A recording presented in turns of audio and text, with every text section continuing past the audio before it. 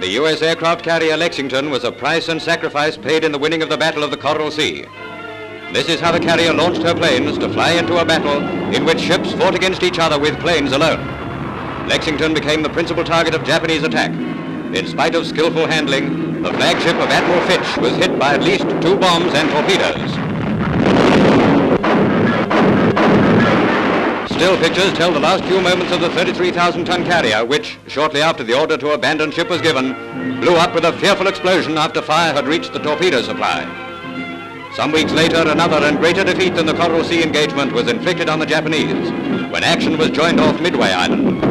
Out of some 54 Jap vessels employed, 4 out of the enemy's 5 aircraft carriers were sunk with all their aircraft, and 2 heavy cruisers and 3 destroyers went down.